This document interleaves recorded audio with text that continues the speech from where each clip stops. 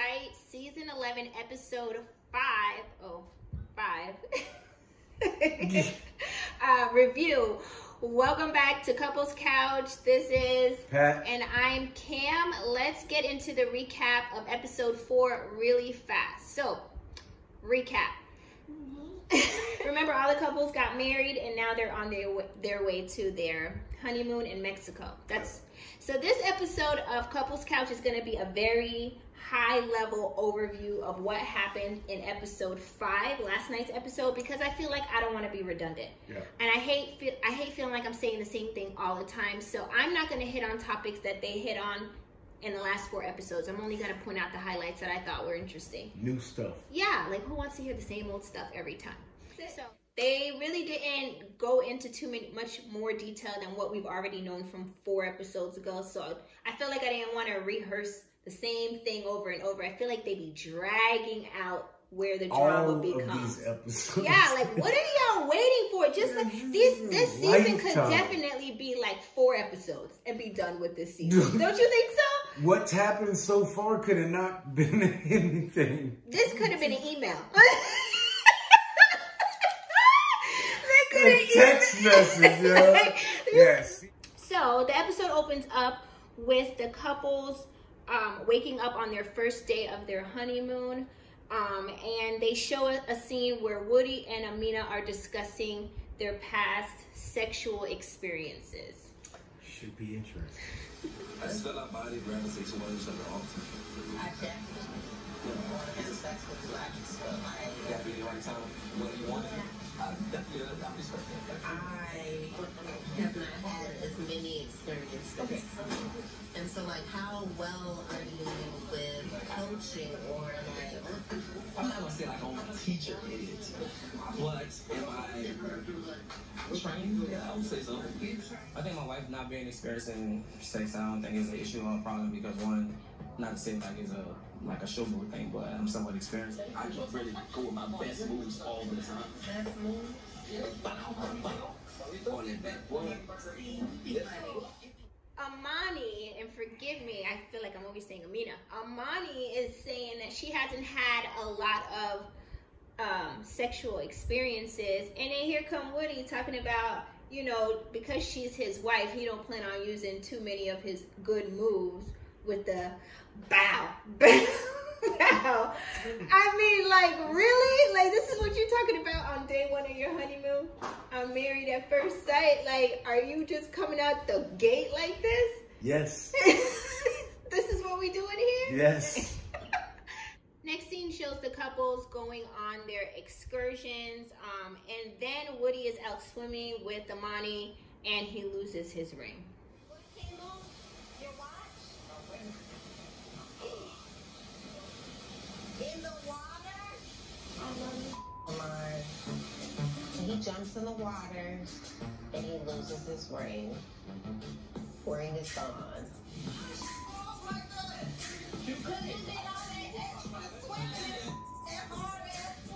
Rule of advice when going swimming, take all your jewelry off. Or you will be Woody in the pool or whatever that was. What was that? The ocean, it looked like.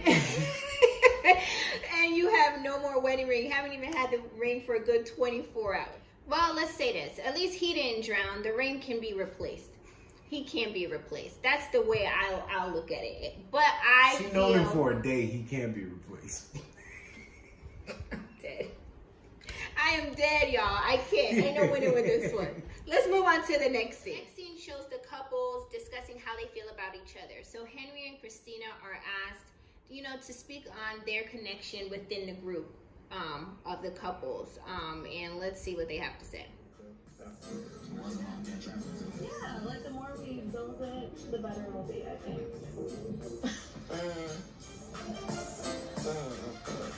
Cool, like we're both like, you know, we've been having a really good time just talking.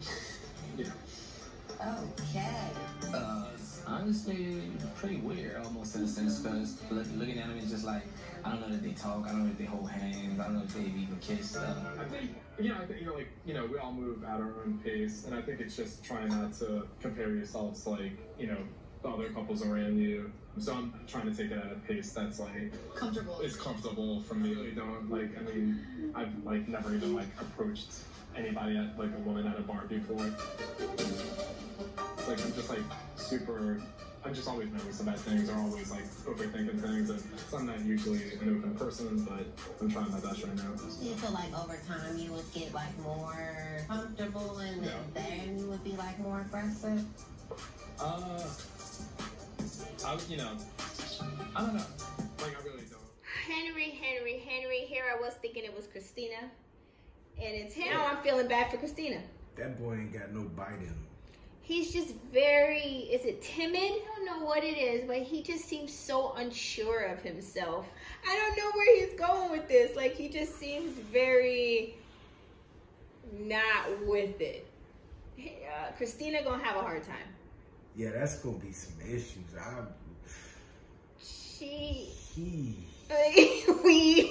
We got nothing. Now we stand corrected. It's not her. I apologize. Let's just move on to the next couple. We got nothing. Amani is talking about how she is concerned about being scared that this relationship may not work out, or the marriage may not work out, because in the past she has had good experience just like this one, starting off good, but then can end up going left, and she, in the back of her head, is just thinking about the what ifs, and she's just really concerned. I feel like I've always had great connections initially, and then it just turns out to be like not a great thing. But it's like I'm still scared in the back of my mind, like, you know, it's good, but like it cannot be good. Like, I mean, you say all the right things, you've been doing all the right things, I just need it to continue. I do have that lingering in my head, like it could not work. Points are valid. I think everybody thinks that to a degree. Like, it's so good that it could be too good to be true, you know? Kudos to her for expressing that clear and concise and straight to the point. You know what I mean? Yeah, this ain't gonna work out. With Amani and Woody? Nope. You don't think so? Why? Because he's not even interested. Like, I can see it in him. You think so? He's not paying no... Yeah. She did say in there that she was not going to make him pay. She's going to make him pay. Next couple, Karen and Miles, are discussing their past experiences, and Miles tells Karen that he has been in 10 serious relationships prior to getting married to her. So now Karen is worried, is she just going to be number 11? Like, my dad jokes, but like, it's kind of real. Like, I've been in like 10 like monogamous relationships, like straight up. I've been in 2 relationships since I was 18, and I'm older than you. I'm a vet.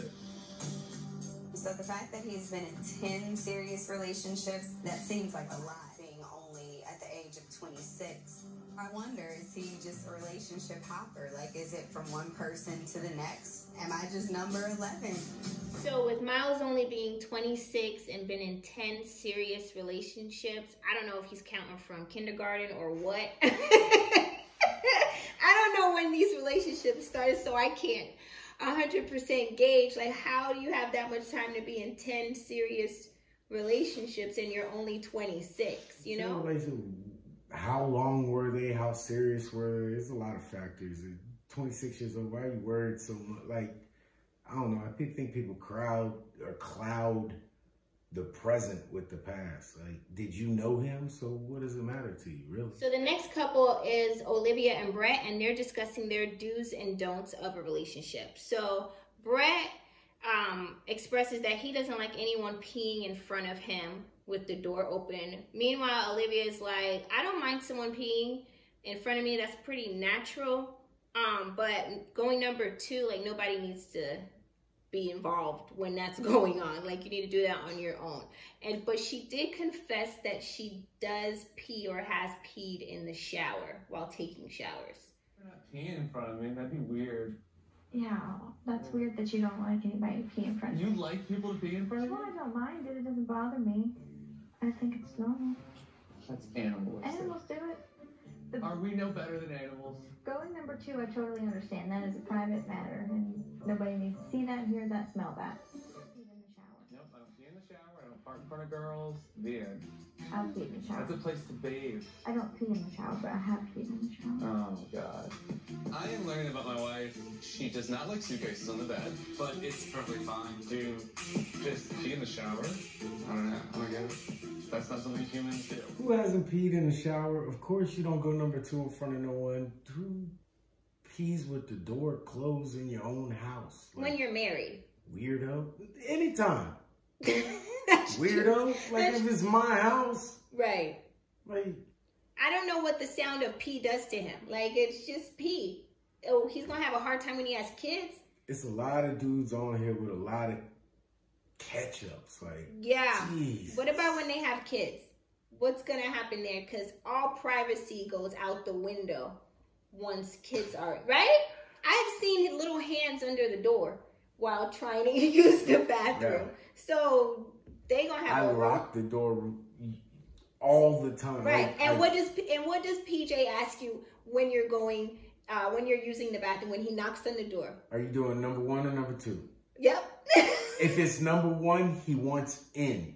He will click, click, click, click, click, click, click. Unlock the door. Click, click, click, click, click. Exactly. And then you open the door, he's like... He just wants to see. And then walks off. Like... So, yeah. He's going to have a hard time. So, yeah.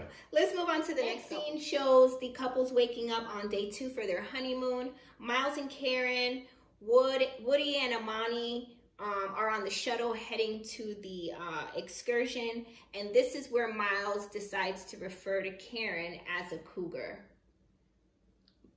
Remember, of course she's going to throw a fit. I'm feeling good about like the age difference. I've been a cougar pup for a little minute. You gonna stop calling my friend? She's not a cougar, but it's your wife. That's it. My sugar mama. Ain't no sugar mama. Fool. Cougar is somebody that's breaking bread on the youngin'. That's it. Ain't nothing wrong with that.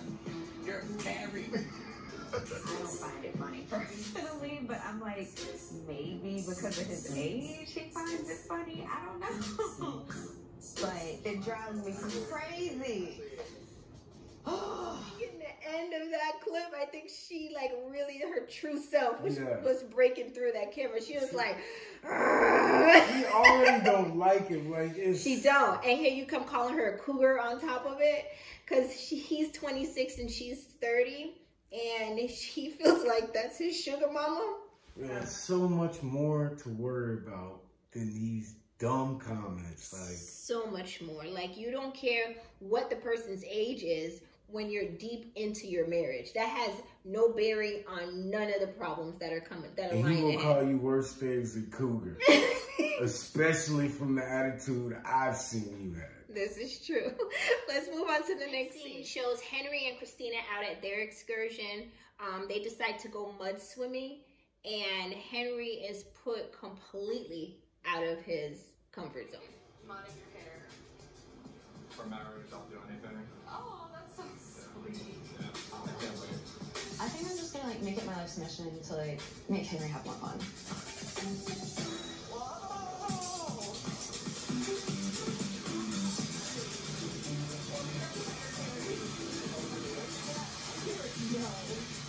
He doesn't want to like get his hair dirty or like I'm trying to get to the bottom of it. Lingerie was fun. It's definitely not something I normally do. I typically don't swim, or therefore I don't float. And I don't typically get dirty. It's just a little outside of my comfort zone. I just typically don't get dirty. Where did y'all get this dude? I'm sorry, y'all. I know it's 2020, but really, where is this dude from? I don't know. He doesn't even want to get dirty. I thought typically swim. Men are supposed to be grungy, typically dirty. Get dirty. I don't typically talk to girls. What do you typically do? He's so out of his comfort zone. He looks like he could pop, don't it? I'm out of my comfort zone being wet and dirty and around swim, a girl. Therefore, I don't float. They must weed a certain type of dude completely out of this show. Because dudes I know, the excursion we'd have at least been 30, 45 minutes late for if we would have showed up. Like, the producers would have been yelling at me like, yo, you gotta get out the room. You gotta come out the room. We gotta film. Right. You got some stuff to say. You can come film, but you're gonna have to change the direction of the show. Final scenes of the show show the couples wrapping it up for the night and getting ready for bed. And that was pretty much it for episode 5.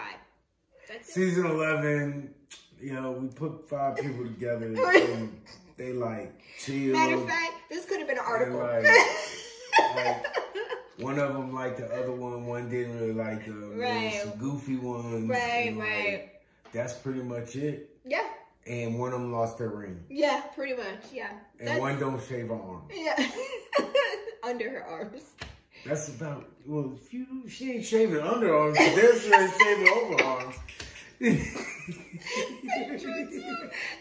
true, but that's it. Sound off in the comment section below. Let us know what your thoughts of episode 5 is. Do you think that they are dragging us out, or did you feel like they gave a lot of good backstory? No, I don't feel like they did. That's my point. Like, this is why y'all are getting a very high level overview, because I can't even begin to say like how dragged out this is. Drone operation overview flyby. Yeah, I could have emailed y'all this, honestly. But Married at First Sight, give us something. Give us something. I'm gonna have to switch over. What's the other one? Australia? I know. I heard they get live over there. They are getting real lit in Australia. Sneak peeking over there. I'm serious. Hey, what y'all doing over there? I'll be right back. Hey, what y'all doing over there? Exactly. Just to give it some life. So we thank you guys for watching. We love you guys for watching. And we will see you in the next video. Hopefully if they have something good. Unless it's a rerun from this one and I ain't coming back. Tomorrow I got to do the next one. I'm going to be here by myself. I'm telling y'all now, if nothing exciting happens, I'm not going to be here. He ain't coming back, y'all. I'm taking a sick day. If I come back alone, you know Patrick's on sick leave. So let me know what you guys think. We love you guys for watching. See you in the next video. Bye.